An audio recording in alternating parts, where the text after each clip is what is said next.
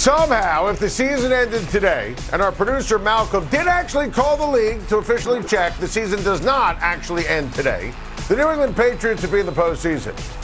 That's gross. Yuck. New England's defense once again came up big in a victory over the Cardinals last night, but nobody wants to see the Patriots in the postseason because that offense is absolutely offensive. And look, you saw that play with DeAndre Hopkins carrying the football inexplicably for Arizona like a loaf of bread. The game was actually tied. It was late in the third quarter and easy scoop and score, and that was the ball game. But don't let that cloud the big picture here. Mac Jones stinks. Even more, Matt Patricia is awful at his job. I mean, this was the easiest first guess in the history of first guesses. How in the world, if you're Bill Belichick, who is the greatest coach in the history of sports, how when Josh McDaniels leaves, do you put a former defensive coordinator, a failed head coach of the Detroit Lions, how do you put that guy in charge of your offense? The New England Patriots, you watch them play, you look at the numbers, they are repulsive on offense. I think Patricia just called 5 more screen passes. You were listening to that. I mean, it is awful watching New England play, and I don't believe because of Patricia and the offense holding the team back, I don't think there's a chance the Patriots make it to the postseason. I'm obsessed with my guy Justin Herbert, and he was majestic in the Chargers' gigantic win over the Miami Dolphins on Sunday night. Now, on the flip side of the conversation we were having with New England, we must have Justin Herbert in the postseason. I demand this as an NFL fan because I want to see Herbert rock and roll in the playoffs. I mean, the throws he was making. I mean, the throws to Mike Williams, the throws to Keenan Allen, the unbelievable accuracy on the run, the dimes, the frozen ropes. I mean, we're talking about Aaron Rodgers in his prime. I mean, look at the numbers on your screen here, okay? Justin Herbert is a star. Anyone who says anything else is reaching and wanting attention because they just have no life. What we're seeing from the Chargers is inspiring. And the bounce back, the way the defense played against the Miami Dolphins was excellent. So who do you trust when we look at the landscape of the AFC? What 7-6 team? Give me the team with the quarterback. Give me Justin Herbert. And if that defense can play like that down the stretch, I'm going to tell you something right now. Chargers going to run the table. They'll beat Tennessee. I know the run defense historically this year has been leaky, but Tennessee's hit a wall. They'll beat Indy. They'll beat the Rams. They'll beat Denver. I think the Patriots are going to lose 3 of the next 4, and they might lose out the Josh McDaniels Remember Me game. And listen, we don't know if Quentin Williams is going to be healthy.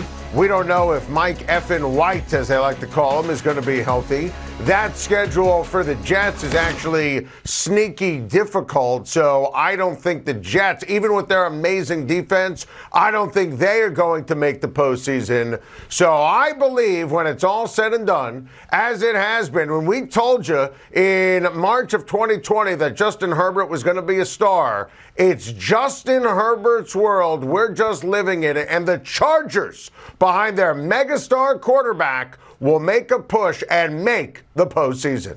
James Conner talking about Kyler Murray after the game last night, and now we know just how serious that knee injury is, as tests today confirmed what we all knew and saw 90 seconds into the game. That's a torn ACL for Kyler Murray. He is out for the season, and that is just devastating. When his knee buckled like that, non-contact, you knew. And Kyler Murray, a tremendous athlete, and to see him lying there and the face and the agony of every single player for the Arizona Cardinals, Cliff Kingsbury, the Patriots last night, that was tough. That was tough to watch. Now, I don't think that this is going to save Cliff Kingsbury's job. I think that when you look at it, Arizona, national TV last night, another home loss. They are wretched in terms of playing games at home. Listen, the Arizona Cardinals have been a mess this season, and things just got even uglier with the loss last night and the sobering news that Kyler Murray, their franchise quarterback, torn ACL, done for the season. The college football community is mourning the shocking loss of a coaching stalwart today. Mike Leach, the Mississippi State head coach since 2020, died Monday night of complications from a heart condition. In a school statement, Leach's family thanked the public for its outpouring of love and support. Mike Leach, a larger-than-life figure, he would always speak his mind. The air raid offense, whether it was talking about Gardner Minshew's mustache or candy corn or the college football playoffs, every single time Mike Leach talked to the press, it was always different and, frankly, refreshing. 158 and 107 at 3 different schools. He was an offensive mind that really was second to none. And you look at how he was light years ahead of the curve in terms of being an innovator, and now how the offense is copied all throughout college football and, frankly, the pros. Mike Leach, just an absolute gem.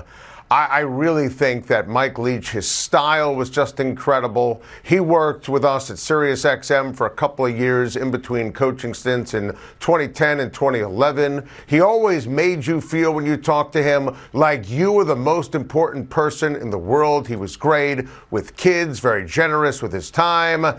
There will never be another Mike Leach, just a wonderful, wonderful person, an excellent, excellent coach.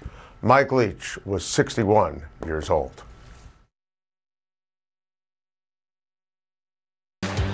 Welcome back, time to Schein. A lot of great stuff get off my chest on a Tuesday. Of course, my guy Brock Purdy can win the NFC. Another Purdy great performance from the San Francisco quarterback as the Niners are rolling. And I told you last week on Time to Schein that they were going to keep on keeping on and bludgeon the Buccaneers, and Purdy was going to be great. And you saw him right there with the celebration. I mean, listen, the guy's ridiculously confident. Watch him play, talk to his teammates, listen to the Trent Williams quotes. I mean, look at that. 2 games against 2 solid teams. He's completing 71% of his passes. I mean, Brock Purdy is Jimmy Garoppolo, only better. And you look at the remaining schedule, I believe Brock Purdy and the Niners are going to run the table. They're going to beat the Seahawks on Thursday. I can't wait for that game against Washington on CBS. They'll beat the Raiders. They'll beat the Arizona Cardinals. And here's the deal when it comes to Brock Purdy. They have unbelievable talent around them. There's good news on the Deebo Samuel injury front. It's not a high ankle sprain. Looked bad over the weekend. Deebo's going to be back, according to multiple reports, at the end of the regular season. He'll be available for the postseason. So as long as you get Deebo back, and you saw Brock Purdy dropping dimes, the Brandon Ayuk touchdown we just showed, the one to Christian McCaffrey was unbelievable. The offensive line is incredible.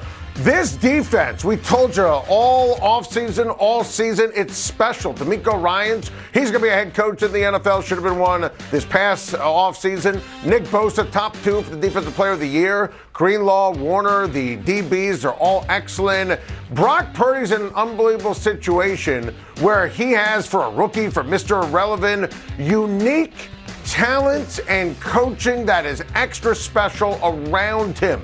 He just needs to make the possible possible. He just needs to keep on being a team leader.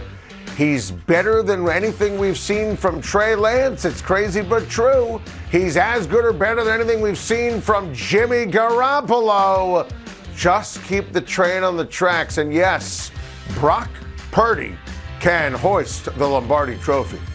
What a time to be alive. Got to get this off my chest. The Dallas Cowboys need Dak Prescott to be a whole lot better.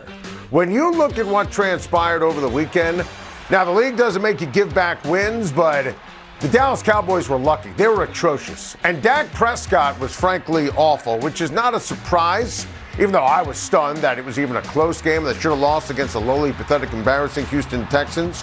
You realize Dak Prescott is tied for the league lead with 8 picks since he's been back? And these nuggets of futility watching the game, the gross interception late in the fourth quarter. If Houston had any idea what they were doing at the goal line or at the quarterback position, they would have lost. Now, I'm not going to hot take it from a Dallas perspective because I still think they could learn something from the Texans' near debacle. I still think that they can beat Philadelphia on Christmas Eve, week number 16. I still think they can run the table, and I think T.Y. Hilton signing him is a big part of that. Seriously, I love this signing. T.Y. Hilton, solid player. He used to be great, and he's the epitome of class. You see the C on his chest. His teammates love him. Hasn't been on a team on a roster this year, which was surprising. You know, this is a guy who's been over 1,000 yards receiving 5 different times in his career. Another season over 900 yards. Another season over 800. Look, if you asked me last week, T.Y. Hilton or Odell Beckham Jr., I would have said T.Y. Hilton. T.Y. Hilton, there's no ego, epitome of class. I bet you that as soon as he's active, he will be able to make plays for Dak Prescott. I think the offensive line, even with injuries, still great. Pollard and Zeke, great. CeeDee Lamb, still great. Defense, still great. It's about Dak Prescott and Kellen Moore. And I still put the Cowboys in the same category with Philadelphia and San Francisco. Obviously, third on the list. They need to get their heads out of their derrieres. And I still believe that they can be a factor this postseason, but Dak Prescott must play better.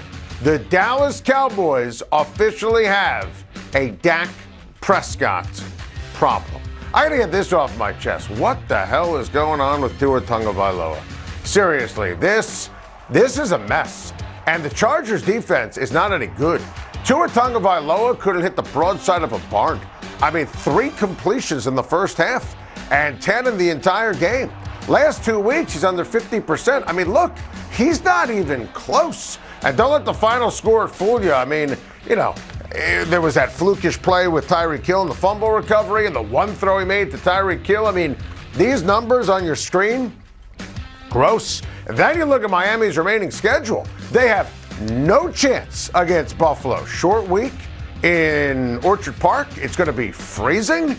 I mean, come on. By the way, Christmas Day against Aaron Rodgers. We told our friend Pat McAfee today that he's feeling pretty good. I think they'll beat the Patriots. I think they could beat the Jets. Remember earlier in the year when the Jets beat Miami, Tua didn't play.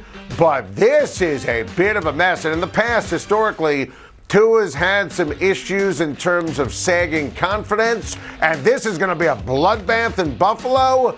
So keep an eye on the Miami Dolphins because I still think Tua is really good. Never put him in the same sentence as the likes of Justin Herbert. That was always crazy. Anyone who thought he was as good or better. That goes back to the 2020 draft and also, you know, watching football. I still think the Dolphins will make the playoffs, but the bloom is officially off the rose. I got to get this off my chest. The Detroit Lions are for real. We told you last week at this time on Time to Shine, if they beat Minnesota, they're going to run the table.